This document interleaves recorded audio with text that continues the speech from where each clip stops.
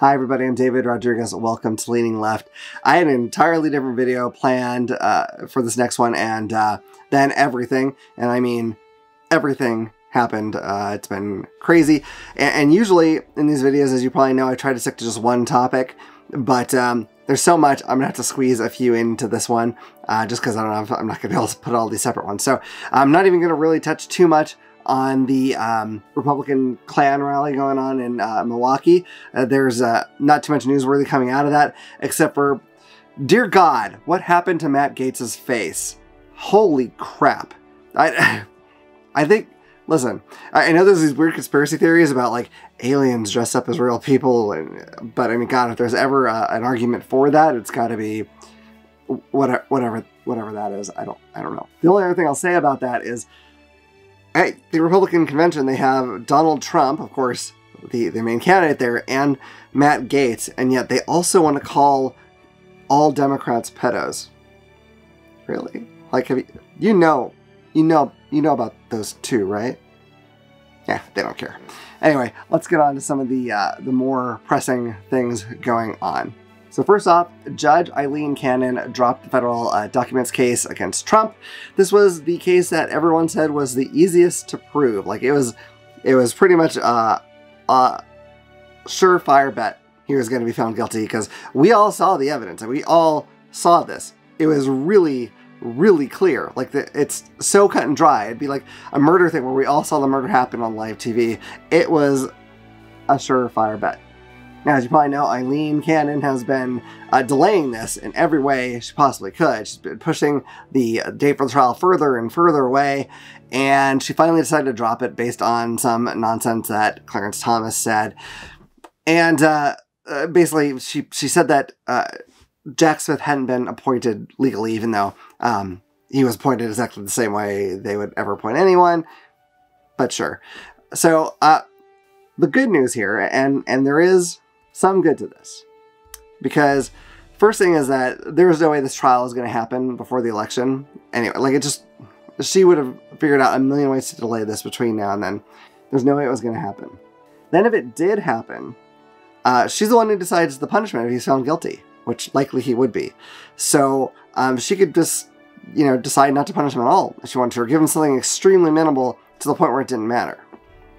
But now Jack Smith has said he's going to appeal this, which means that they can get an entirely new judge.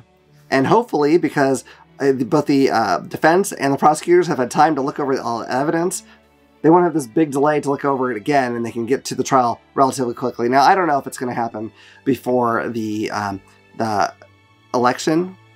Probably not, I'm guessing, but you know what? At least it's going to happen sooner rather than later, assuming that, of course, Trump doesn't become president. So, granted, there's a lot of ifs in here, if the appeal, wins out, and who knows. But I think there's more hope than there was before, honestly. Like, this, as crappy as it is as far as, like, what it means for our justice system, there's more hope that Trump can actually get in trouble for this than there was with her being the judge for the case.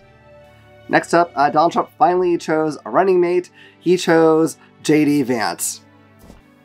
Ooh, that's not J.D. Vance. Yeah, that's J.D. Vance. They look so similar, I couldn't tell. Very small face, very big head. It's kind of strange, but anyway, his looks aren't really what matters. Okay, I'm kind of having a little fun with them. Man, I'm weird looking too, so whatever.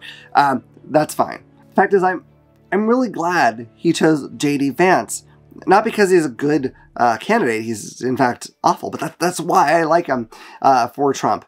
See, my take is that if Trump had actually done something kind of shocking, like chosen Nikki Haley, for instance, as his running mate, I think he would have locked in his chance of victory. Like, I think he would have won for sure, because everything's so tight right now.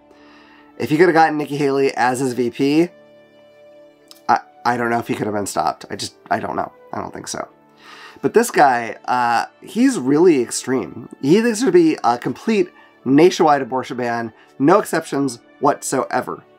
And, every place that abortion has been on the ballot, the pro-choice people have won. Every time. Because as it turns out, women don't like their rights taken away. I mean, no one does. So, yeah, that's great. The other thing that he has said he said that women should have to stay in abusive relationships for the sake of their kids. Good. There's so much wrong with that. I mean, first off, having abusive, parents that are abusive towards each other in one way or the other, that's not good for kids. You're not helping the kids by keeping that together. You know, a single mom, even though that, I am not downplaying how hard that is at all. I can't even imagine. I really can't. That's way better than having an abusive father there with the kids. So much further, so much better. I almost can't, I don't know how to put it into words. It's insane. Also, I mean, the idea that they would have no escape then, no legal escape. I guess they could like try to run away and just leave and not be there, but they're still tied to this person. That's horrible. I mean, to me, that makes, if he were able to put that into place, that would make him complicit in every instance of abuse in America. Like, he's right there. He might as well be throwing the punches himself. That's J.D. Vance. Also worth noting, J.D. Vance said that Donald Trump was probably America's Hitler. And he said nothing but bad things about Donald Trump in the past. But like all the, spineless Republicans, he's, kissed the ring now. So, and he's probably going to do whatever Trump says, which is what Trump's likes about him. But I don't think that J.D. Vance is going to win Trump any votes. It's not going to make him lose any, probably, but he's not going to win any. So, best case scenario, unless Trump wins, then it's awful. So finally, someone made an attempt on Donald Trump's life at a recent rally. I'm sure you all know that by now. He was shot at either a bullet or a glass from the teleprompter that the bullet might have hit, sliced his ear.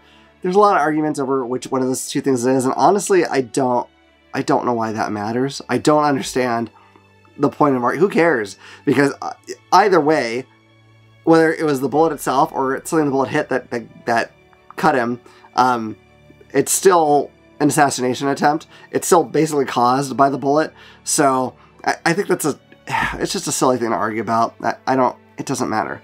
The important thing is that his injury's really minor. Like, it's not that huge deal. I'm not trying to downplay the seriousness of the event, but as far as injury to him, really minor.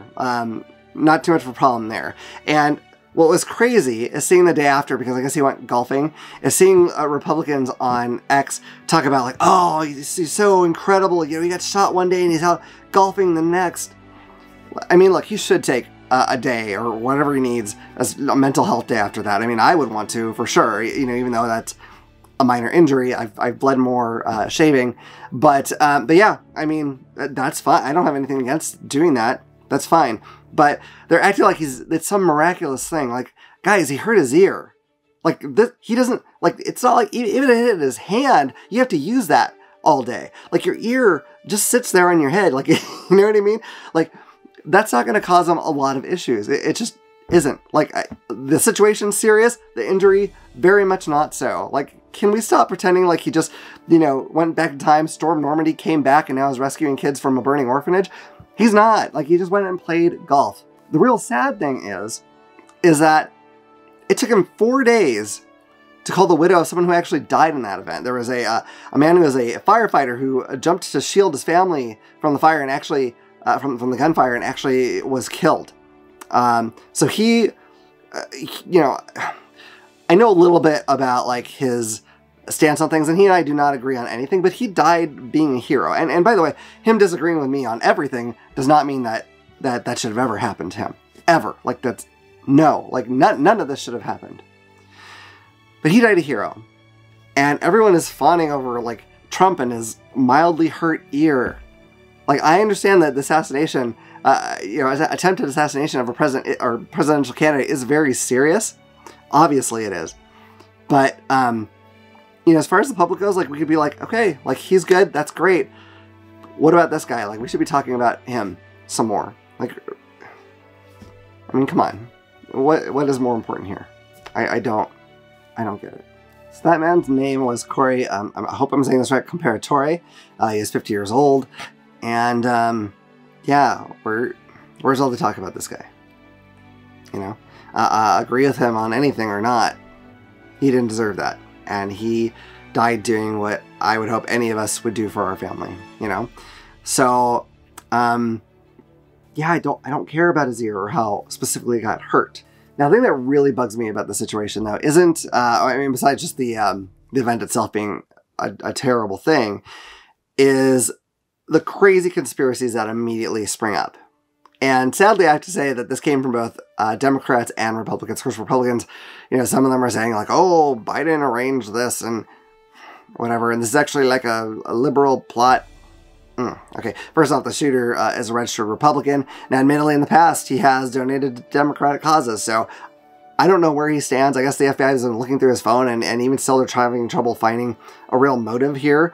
So, you know, he's 20. So, I mean, his beliefs can still be pretty much in flux. So, whatever the case, honestly, I don't think it matters. So, you have all that very obvious stuff on the right. Some of them are saying that, like, oh, I bet the Secret Service is in on this, or part of it, or the police were in on this. Or, oh, this is one of my, I want to say favorite, but just because it's horrible. There's so many people, because some of the Secret Service agents were female, are saying that this is because of DEI. Those women wouldn't have been hired. Some are saying, like, women shouldn't be in the Secret Service. Like, fuck off. I mean, look, I'm sorry, but, like, that's insane. That's insane. I mean, you don't know what their procedures are. So let's not pretend that they were screwing up or anything like that. Or even if they were, it's not because they're women. It's because sometimes people are screw-ups, or they screw up a situation. Men and women. All the time. All the time. So cut that crap out. Now, on the left, you have some people saying that this was all staged by Donald Trump or by Republicans to help Donald Trump's chances of winning. So I wouldn't put that level of deception past Donald Trump, because I think he will lie and scheme about anything, but I don't see him doing that. The reason being is that he is a bully, and bullies are cowards. They're cowards. There is no way he's going to say, oh yeah, shoot really close to me. If you can clip an ear, you know, make sure you do that. No. I can't imagine that. And the fact of the matter is that all we know is that this is a 20-year-old shooter. Again, voter Republican, has donated to Democrat causes in the past. Hard to know exactly where he stands on things. He got his gun that was legally purchased by his father. It was an AR-15. Gosh, if only there was a political party trying to stop those from being available to the public. Maybe this all could have been avoided. Anyway, he got on the roof. He took a shot. Luckily, Donald Trump wasn't killed. He was minorly hurt. And unfortunately, someone in the audience was, who we should be talking about a lot more. And that's basically what we know. So I'm not saying that it's impossible that there's more at play here. I guess there could be. But until we know there is, we gotta stop slinging around these ridiculous ideas. Like, especially on the left. You know, leave the kooky conspiracy theories to the right, where they already were anyway, because it's hard to take them seriously. Don't do this. Don't do this on the left. Don't join in on that. Don't try to match them with these crazy ideas.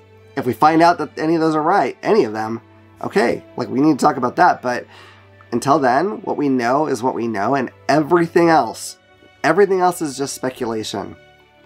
My personal guess, and it is a guess, it's a guess, that this guy is like so many of these mass shooters are, and he wanted to feel more important. You know? Like, that's what he wanted. He had some kind of grievance, probably, but he wanted to make his mark in some way.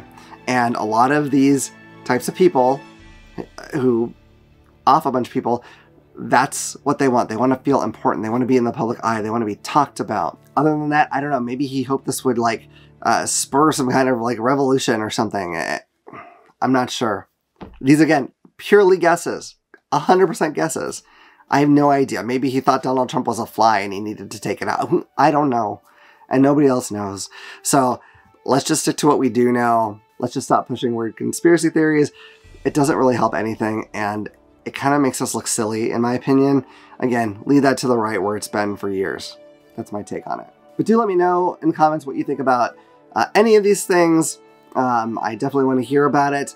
I'll get back to the episode I was going to do another time. I was going to talk about how the infighting amongst the liberals among us has to stop. We're creating problems for ourselves. But I'll get to that another time. I don't want to start ranting because I'll just go off on it, which is not what I'm trying to do. But anyway, I hope you've enjoyed this video. If you have, please hit like and subscribe and click the bell icon so you know about the next time I put out a video. But in the meantime, stay woke, stay vigilant, keep fighting, and remember, if you keep leaning left, you'll always be right.